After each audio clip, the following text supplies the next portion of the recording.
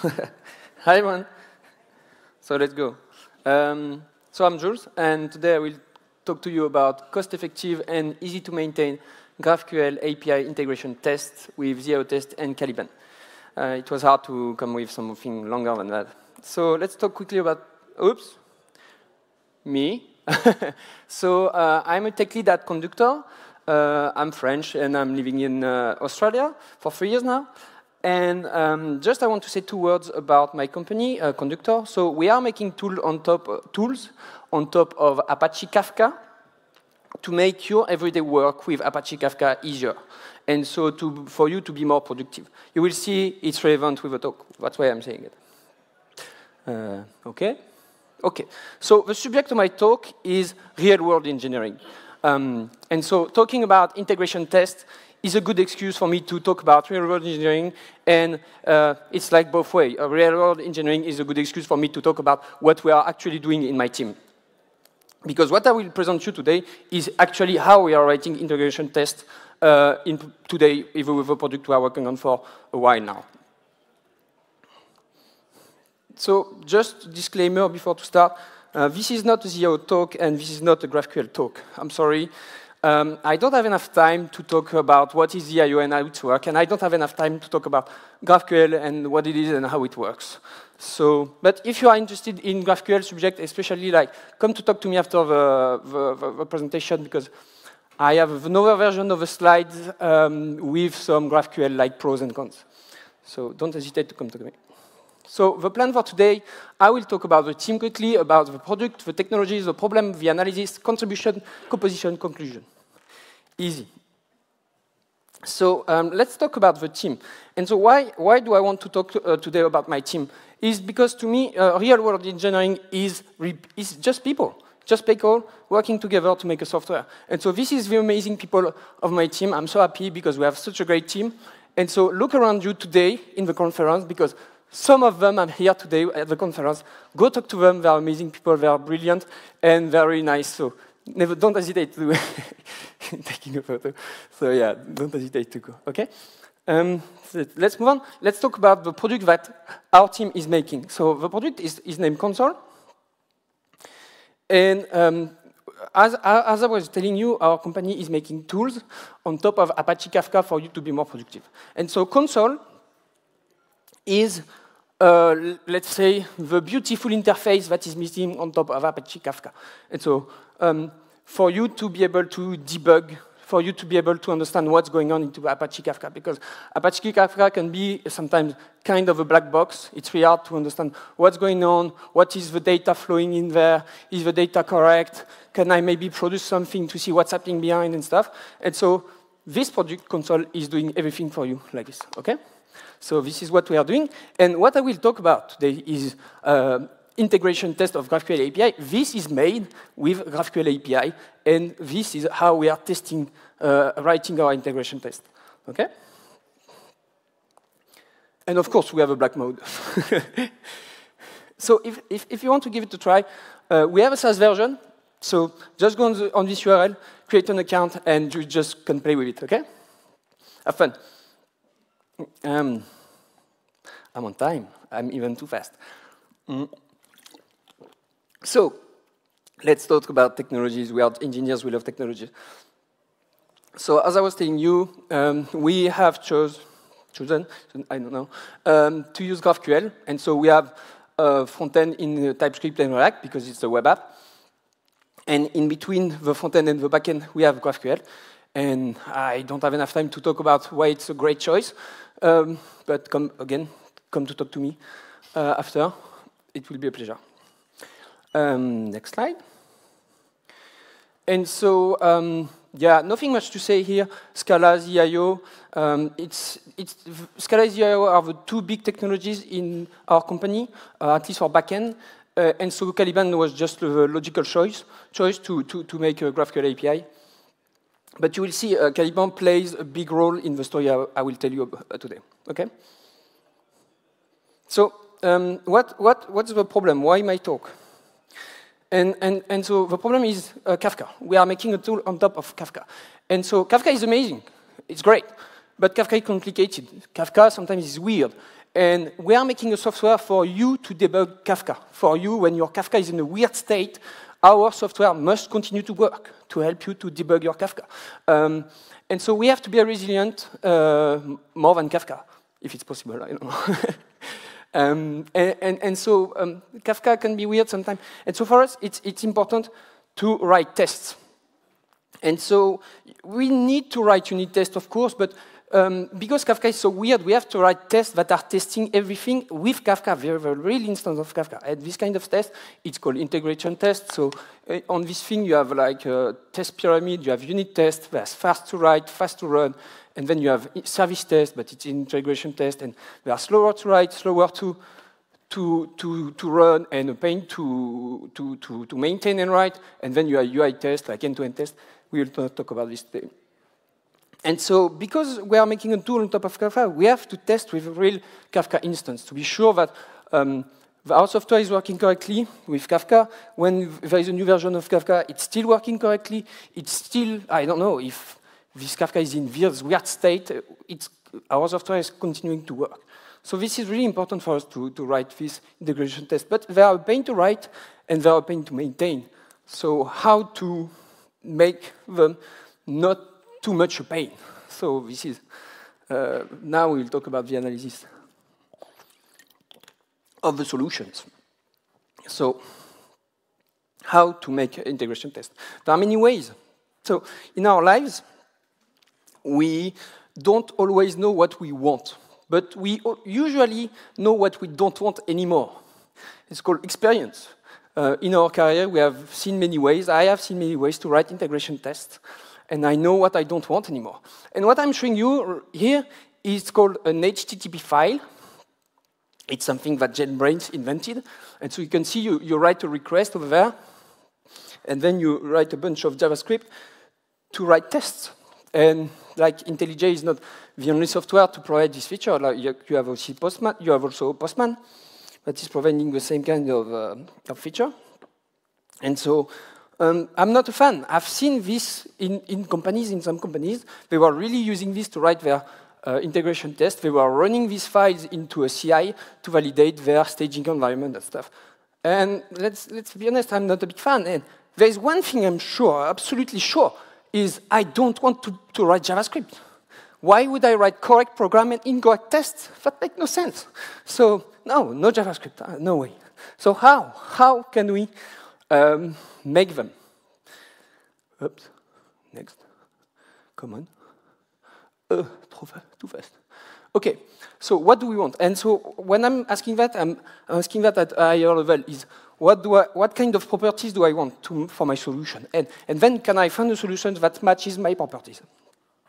And so I don't want to write my integration tests in another repo. I want to write them in the same repo because I want one PR, not two. I don't want to switch between IDEs, Windows. So same repo, I think, is like write your integration test alongside your code and in the same PR at the same time. So just simple, just makes sense. Then second thing is I want to use the same tool. I'm using amazing tools. I'm using Scala, I'm using ZIO, I'm using zio-test to write my unit test. So can I use the same tools? And the response is yes. I can use Scala and zio-test to write my integration test, and we will see that later.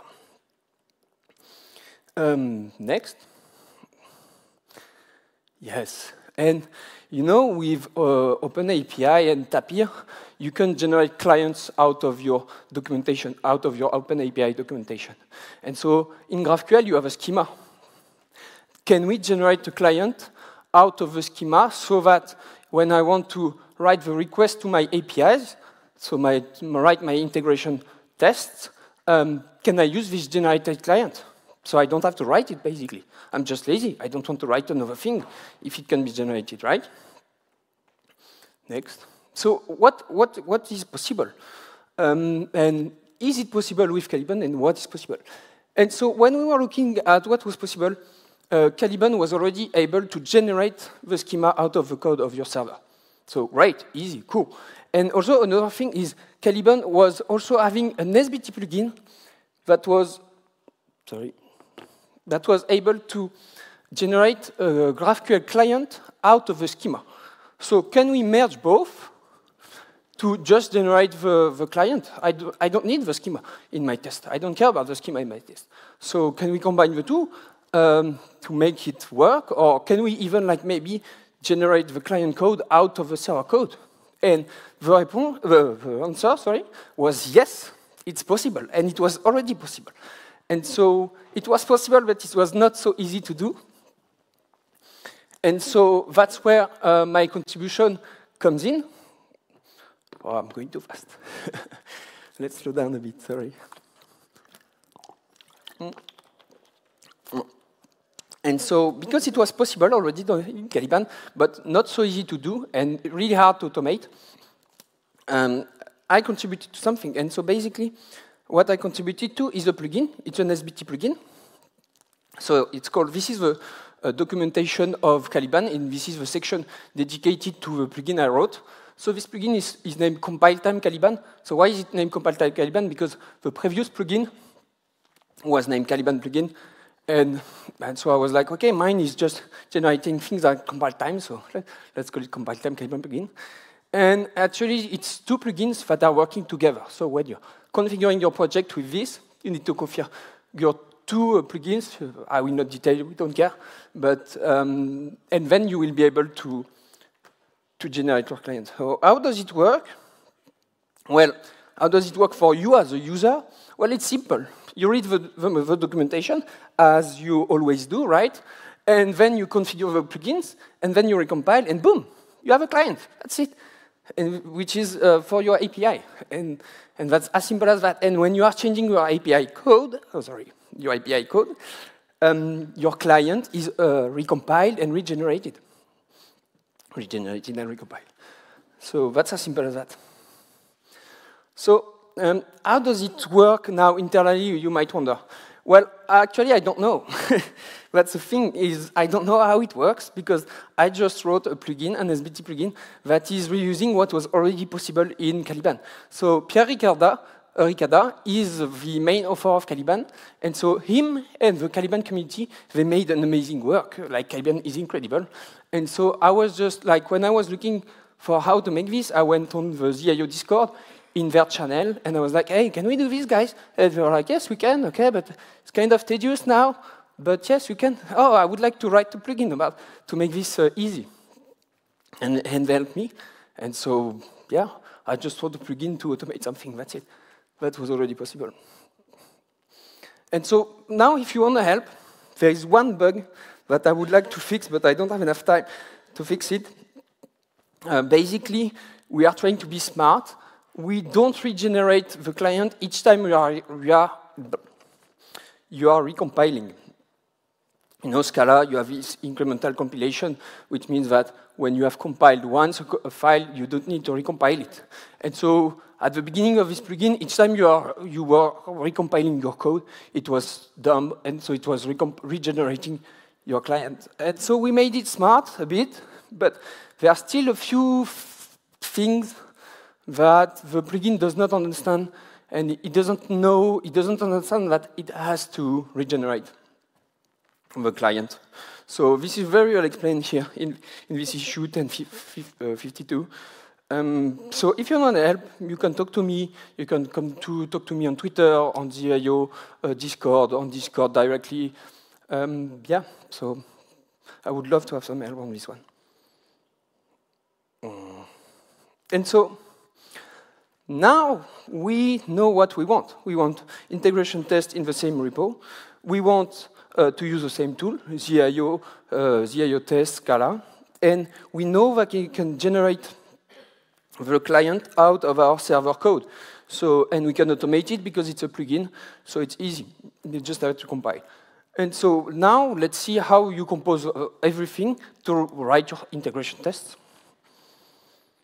And so do I have enough time to go in details in this? Yeah, I have some time. So this schema is a schema of SBT configuration. You see build.sbt. And so you have SBT modules. I don't know if you're familiar with SBT modules. You should. It's really, really amazing. And so you'll have three modules. You have your API module containing your server code, server API code. And you will have your client module, that where your client code will be generated to. And then you make a third module, integration test module, which will depend on both. And you can write your integration test in this third module. So that's it. And so you need to configure the compile time server and the compile time client plugins in the project. That's it. And so if we have a look at what it looks like, it's kind of easy. So these two examples are took from the documentation, Caliban documentation, to how to configure the compile time Caliban plugin. And so this is a very basic example, but they are way enough. And so then you just configure your API, your client module, and then your integration test module, and you can write your test. That's as simple as that. So I want to show you some code, and this is real code. I was too lazy to create an example, so I copied some code. So Mathieu, you might recognize your work.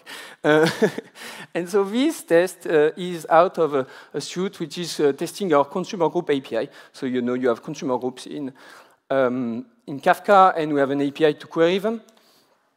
And so this test is just simple. It's like, OK, when there are no consumer group in Kafka, we should get no consumer group back in the API. So that's as simple as that. And I will not go through all lines of code. I will detail 3 things in this code. So let's go through them. So the first thing is how we write the queries. And here we will use the code we generated. And so you see there is this queries object with these consumer group functions. And we will pass to it a cluster ID because we want to query the cluster groups from this cluster, this Kafka cluster. And we will pass it a third thing. I have a beautiful this, which is the actual fields we want to query out of the graph, out of the schema, out of the GraphQL API, okay? Because when you go do a query, you say, I want this object and this field into object. And so here I just want one field. It's called all names, okay? That's just as simple as that. So here I am writing a query with the generated code. That's as simple as that, okay? Then I will not detail how we execute it because it can be a bit like, it's too much code for not really interesting. You just like ask the interpreter of Caliban to execute your query. That's as simple as that. And so, but then the thing I want to show you is how we are asserting the results. So in a GraphQL response, you have 2 channels. You have the errors channel, which is a list of errors, and you have a data channel, okay? And so here, I'm just using normal zio-test features, which is just the assert, and the is empty, and all of this comes from zio-test. And so I assert that the result error is empty, the channel of error is empty, I have no error, and then I just test the data, and I just transform this data into JSON. That's something provided by Caliban. You can transform this data into a JSON, and I'm compiled to another JSON. So the JSON thing here, it's something from Sarse. It's how is it called? I don't know. Inte? Literal. Thank you. Sarse literal. It's quite useful because you can write things like this, and it's check at compile time, and so you can see, okay, my data is returning this. So that's as simple as it. Do I have more time?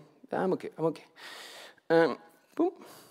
And the third thing and last thing I want to show you about this test is it's an integration test. So it's testing on a real Kafka instance. And so the issue with Kafka is it's really slow to start. So we cannot afford to start a Kafka instance for each test. So here you can see that I start this thing on this parenthesis here, which is the suit parenthesis. And so it means that this instance, the inject sum shared, is a function from the zio-test that will start an instance of a Kafka layer. Here my Kafka layer is Kafka embedded Kafka.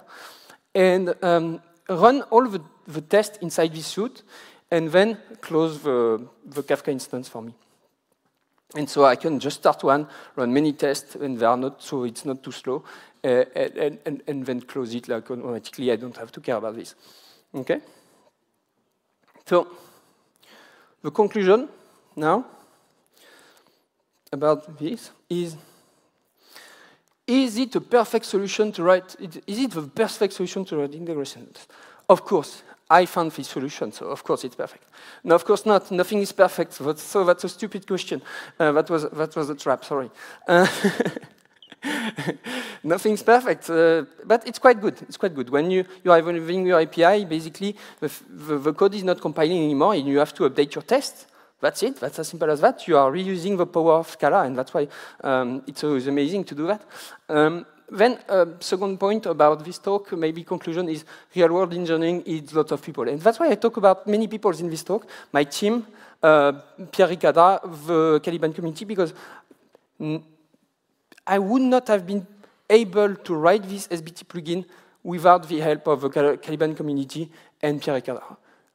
They were super helpful, so when you need help, don't never hesitate to go into a Discord, ZIO Discord, type-level Discord, Scala Discord, and ask for help.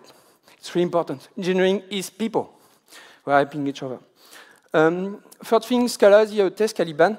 Well, it's a great combination. I can write everything with just these three technologies. I don't have many technologies to learn, just these three, and I can do unit test, integration test, and I can write everything. So that's kind of great. And last point is SBT. So Martin Odarski was talking about SBT this morning, and he was saying that he was not satisfied with it. And I wrote 4 plugins. It was my 4th one, this one. 4 SBT plugins in my life. And this one was my most ambitious one. It's 400 lines of code, so it's not big at all. But it took me a week to write this 400 lines of code because it's super hard to make it compile. Like you have this task thing, which is a macro, and it's a hell. So it's really hard to write a plugin. Don't be too ambitious if you have the idea, oh, I will write this plugin that will automate all of this. Yeah, sure, good luck. Really. So yeah, be careful with SBT plugin. So that's all for me. Thank you very much.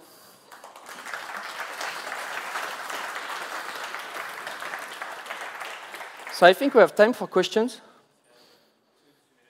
Yeah, questions. I have one question for you is, who is doing GraphQL? Who is making a GraphQL API right now? To there. I know you guys are using the plugin I wrote. One over there, but he's in my team. Okay. Cool. And I removed some slides about GraphQL because I was not having enough time. But there is really one great thing about GraphQL is the schema. I'm really in love with the schema because we are Scala developer, we love types, and the schema is basically your type signature of your API. It's insane. It's so great. So we have this front end and this back end, and we are like component-based in a way. So the front end is a component of our app, of console, and the back end is a component of our app. Both are versioned. So when we are versioning the back end, we are registering a new version of the schema related to this version of the backend in a schema registry, so that the front end can use the schema from the schema registry and not at all from the backend. They don't care about the backend. And so when I want to make a new version of my app, I have a separate repo with a separate CI. I create a new version, but it's not the version of the backend or not the version of the frontend. It's the version of the app composed of 2 versions of one version of the frontend, one version of the backend, and my CI is validating that the requests of my frontend are valid with the version of my backend. I cannot build a version of my app where the requests of my frontend are not valid with my API. That's something amazing. That's like you are compiling your application, kind of. And so I'm really in love with the schema. I think it's one of the great things. Another great thing is the subscription. Subscriptions are really great. We are making something on top of Kafka. Kafka is a data streaming thing, so we need to stream data to the front end, and you have subscription for that. It's really easy. It's WebSockets made easy. It's really nice. So yeah. Do you have questions? Sorry. Oh, I'm out of time. Thank you very much.